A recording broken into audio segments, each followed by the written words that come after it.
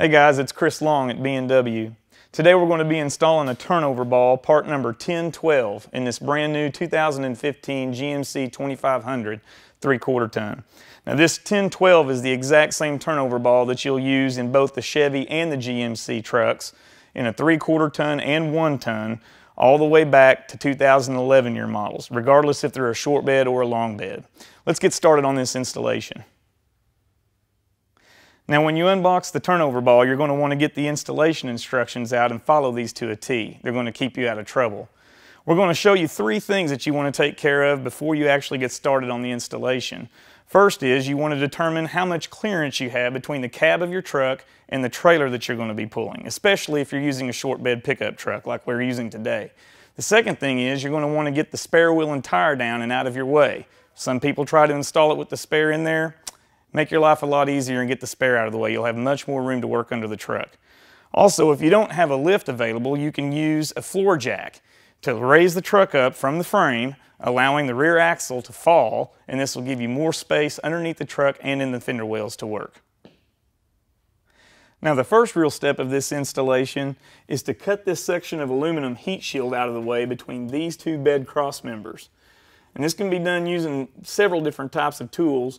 We recommend the use of either air shears, a power hacksaw, or a cutoff wheel. Today I'm going to use the cutoff wheel, and that's one of the tools that do require a little bit extra clearance between the heat shield and the top of the tailpipe. So I'll be using a solution of soapy water and a pry bar to disengage the rubber hangers on the exhaust to get this down and give me the clearance I need to use the cutoff wheel. Speaking of clearance, some models will have this spare tire heat shield between the tailpipe and the spare, and if this is in your way, especially if the truck is down on the ground and you're working on it on ground level, only 2 bolts with 13mm heads hold this on the truck. So taking the time to take those 2 bolts out could give you some extra room to work. So let's go ahead and get this heat shield out of the way.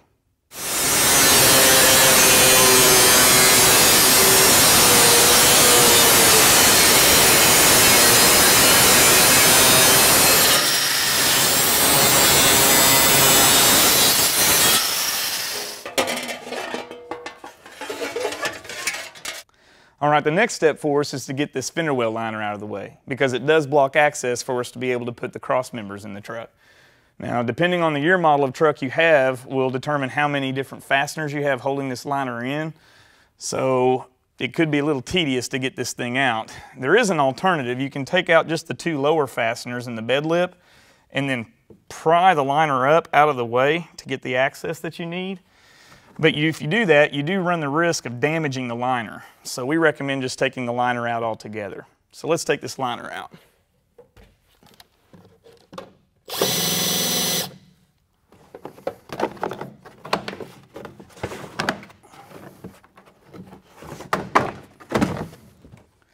The next step is to cut the notch in the bed lip here on the passenger side so that we can get our angle cross member installed in the truck.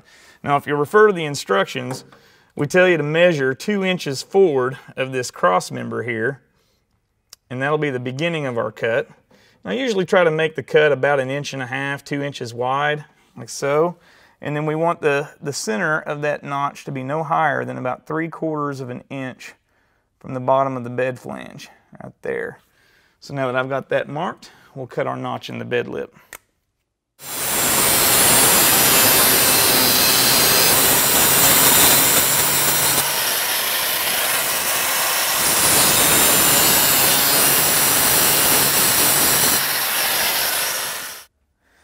The next step of the installation is to actually cut the hole in the bed of the truck so that we can get the center section into place. And this is the step that makes a lot of people nervous because they don't want to get the hole cut in the wrong location. Reference the installation instructions. They will give you the proper measurement for the truck that you're working on in both the long and short bed measurements. Now today we're working on a short bed and our measurement right here is 44 3/4 inches. So we're going to take a tape measure, lip that right onto the back edge of the truck bed, pull back, use the lock to hold it into place. Now this particular truck has a spray-in bed liner, so we're going to have to allow for the thickness of the bed liner back here at the back, which I've predetermined to be about 1/8 of an inch thick. So I'm going to add 1/8 of an inch to that 44 3/4 measurement, which gives us 44 7/8. Okay, there's my mark. And then we need to center this up between the fender wells to make sure that we're in the center of this rib.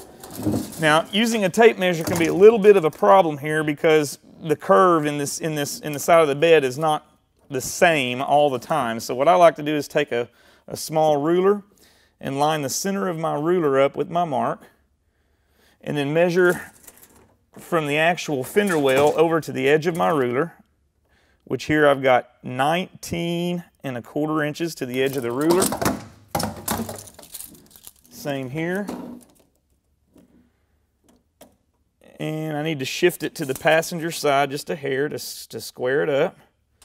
We'll try that again. Okay, we're right at just under 19¼ and just under 19¼ So now we're right in the middle.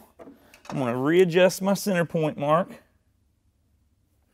All right, and now we can punch our mark with a center punch. Make sure and wear your safety glasses.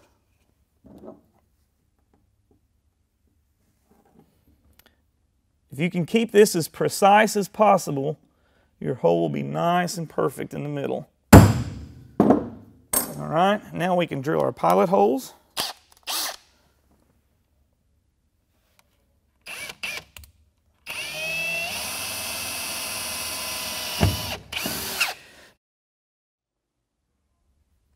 All right, now we're going to cut our 4-inch hole in the bed, and you're going to want to take the time to allow your saw to do the work. Don't force this.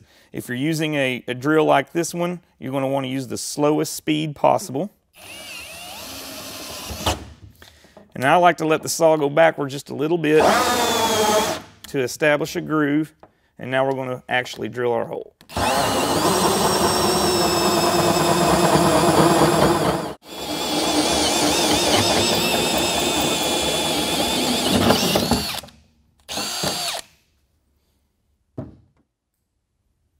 All right, now that I've cut the 4-inch hole in the bed, what we're going to do is take the time to eliminate the tail filings of the metal.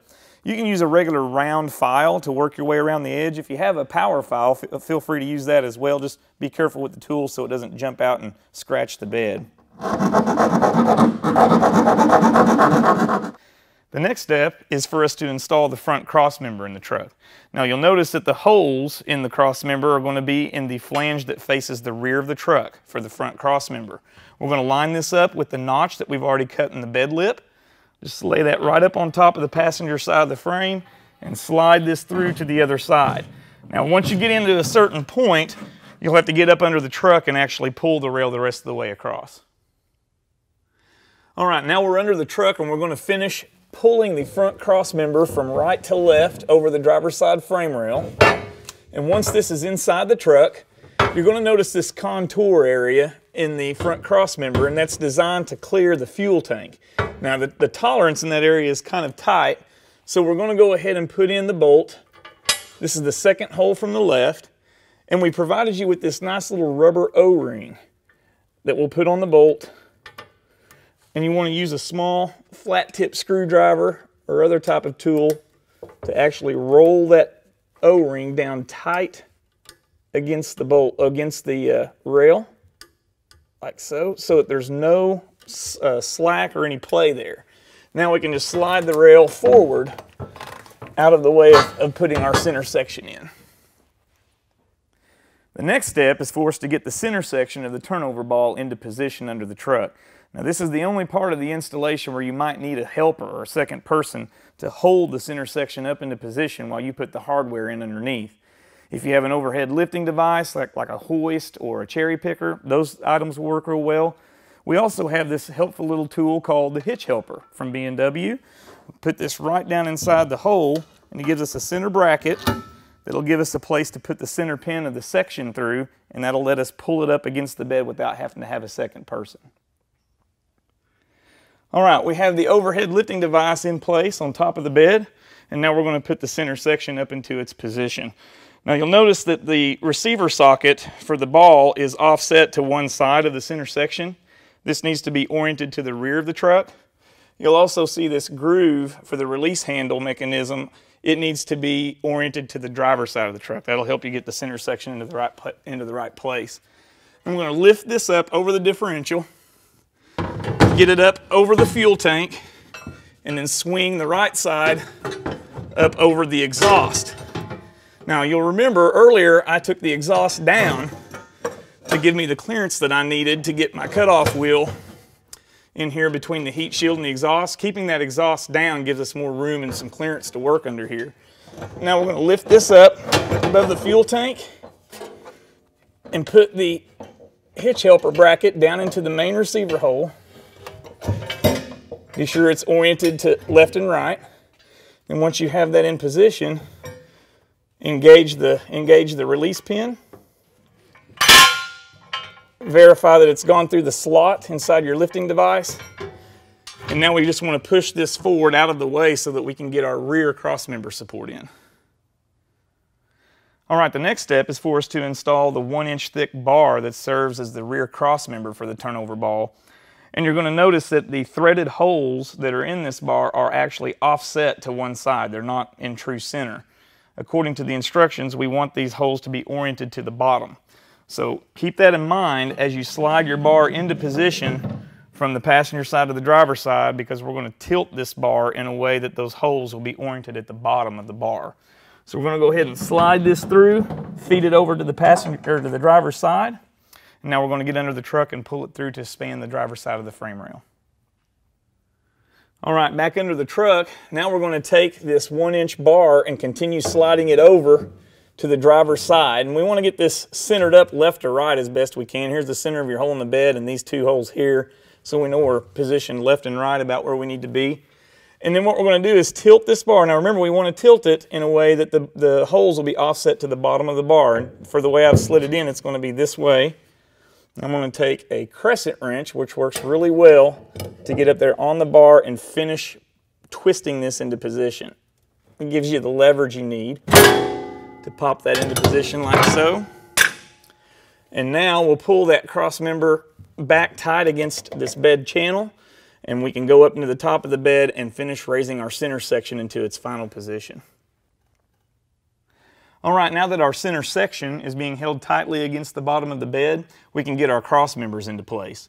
Just simply take a hold of that rear 1-inch bar and slide it forward to where it's flat against the back side of the center section. And then on our front cross member, you'll remember that bolt that we put in earlier that's held into place with the little rubber O-ring. Now I've got my arm and hand on the outside of the driver's side frame to take a hold of that cross member and tilt it down until that bolt is lined up with that hole, and then gently slide the bolt into place. Now I can take a hold of the rest of the cross member and slide it back tight against the center section. Now when it comes time to put the hardware in to hold the three items together, you have two different lengths of bolt. You have a 2-inch long bolt and a 1.5-inch long bolt.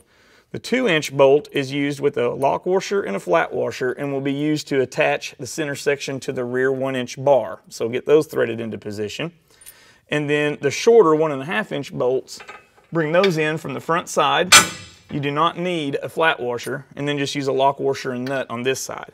Now just snug these up by hand. We don't want to tighten these right now. We want to allow for some adjustments later in the installation. But let's go ahead and get our hardware into position and just snug them by hand.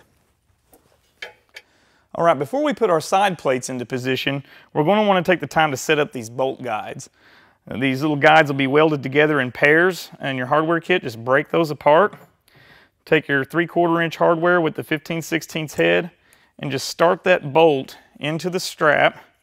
Now you want to thread these in with the head of the bolt on the side with the little hold tabs. Now you could use a power tool to run this through, or hand wrench, 15/16. Just run this through until the bolt is up against those tabs, and then it's probably best to use a hand wrench, because you don't want to bend these tabs down. You want to make sure that the head of the bolt is flat on the strap with these little hold tabs engaging the corners of the bolt. If you manage to bend those down while you were running the bolt in, then you're going to want to take a small screwdriver and bend those up. It's very important for those to engage the head of the bolt, so that when you put these in the frame of the truck, it's keeping the bolt from spinning. You have no way to get a wrench up in the frame.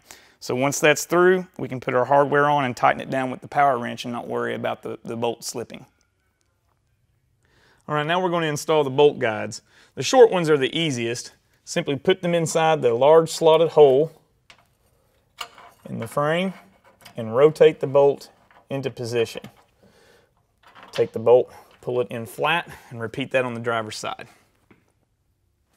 And you're going to install the long bolt guides from inside the vehicle frame.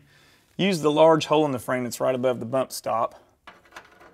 Insert your bolt and strap, and then you'll have to pull this up to get the bolt in the position. That works best from the outside of the vehicle. Okay, now that we've got our bolt guides in the proper locations in the frame, we'll go ahead and install our side plates.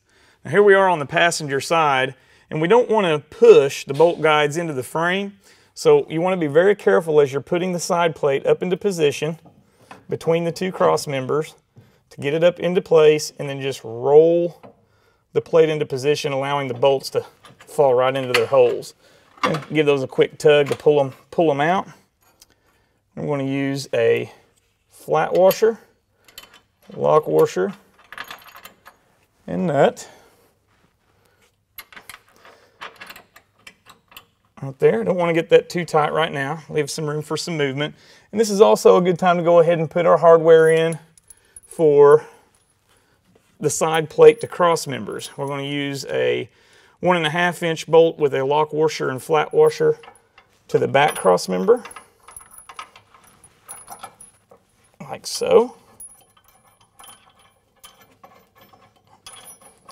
And then the front bolt is going to be just the bolt without a flat washer through from the front. And then we'll use a flat washer, lock washer, and nut. Okay. Don't forget to put the hardware on the back bolt and repeat those steps on the driver's side. All right, we're on the home stretch now. With the hitch in its final position and everything in place, the next step is to start tightening all of our hardware. Now, it's very important that you follow the tightening sequence that's outlined in the installation instructions. If you don't do that, things could shift and move out of place. The first bolts that we're called to tighten are the 8 bolts, 4 per side, that hold the outside cross members to the center section. We're going to tighten and torque these to 80 foot-pounds. So let's get started.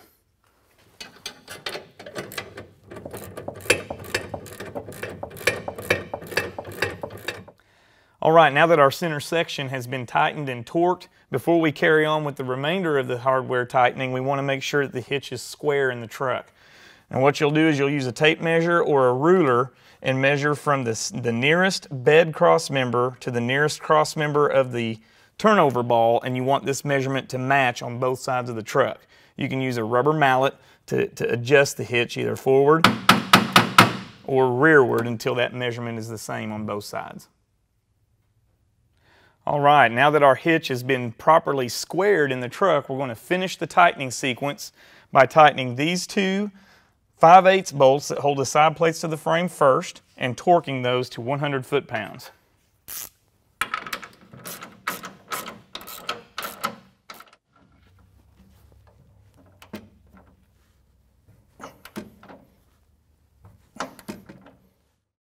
The last bolts to tighten will be the ones that actually hold the cross members to the side plates. These are 1/2 inch fasteners and get torqued to 80 foot-pounds. We'll go ahead and snug these up.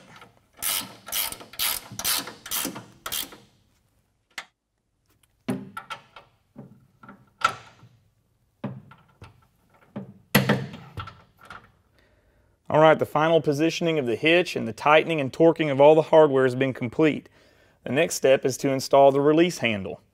Now you want to make sure that you've disengaged the overhead lifting device if you've used one so that this pin is free to move. And we're going to take this handle and take the rubber coated end and feed it through the hole that we provided right here through the center section.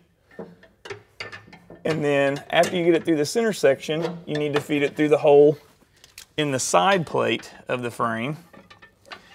And then that'll put the rod in position for us to put the hardware in. Now it's very important that the handle rod is on the forward side or the cab side of the vertical tab on the release pin.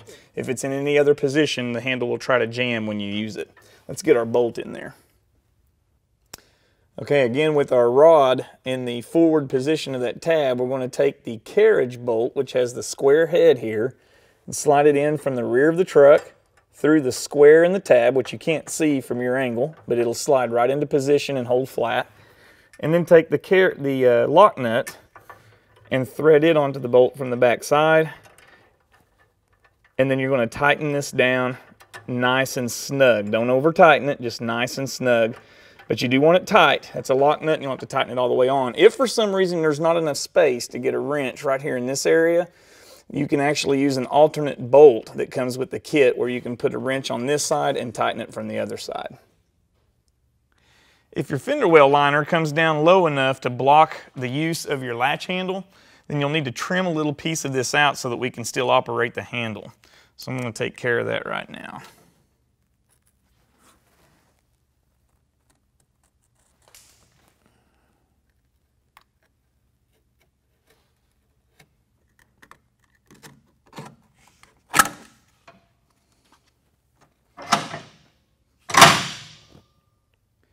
All right, now that the handle is installed, the next step is to install our safety chain U-bolts. And what we're going to do is take a 1/2-inch drill and line this up with the existing hole in the center section, and we're going to drill these 1/2-inch holes through from the bottom.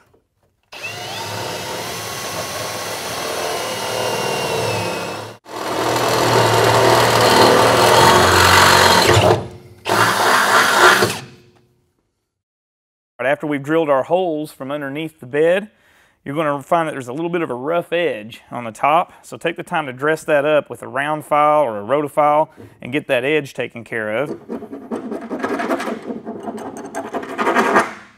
Then after we've cleaned the edges up of our holes, we can take our U-bolts, pass those through from the top, and we'll be ready to put our springs and nuts on from the underside. All right, now that we've dropped our U-bolts in from the top of the bed, we're going to put on our tapered springs, which hold those bolts down when you're not using them, and also secure them using the lock nut. Now this tapered spring has a wide side and a narrow side. You want to make sure that the wide side of that spring is oriented towards the top. Place that up over the U-bolt. Thread your lock nut on.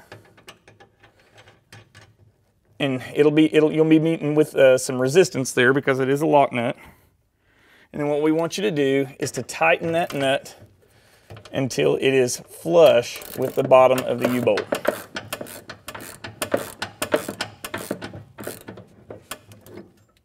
Maybe a little more. Perfect. Now repeat that for the other three. All right, after we finish up our safety chains, the last step of our installation is to install the gooseneck ball. Now while we were under the truck, that was a good time to go ahead and put the exhaust back into place, put the spare tire heat shield back into place, remount the spare, and reinstall the fender well liners if those were removed for this installation. Now we'd like to see a nice light coat of white lithium grease on these rounded corners of the ball. Try not to get any on the flat spots. We like to see those dry. And then just insert the ball when you're ready to tow a trailer, engage the latch pin, and you're ready to go. When you don't want to tow a trailer, disengage the latch pin, turn the ball over into its stowed position for a nice flat surface. Re-engage the latch pin, and in true B&W fashion, a hitch when you need it, a level bed when you don't.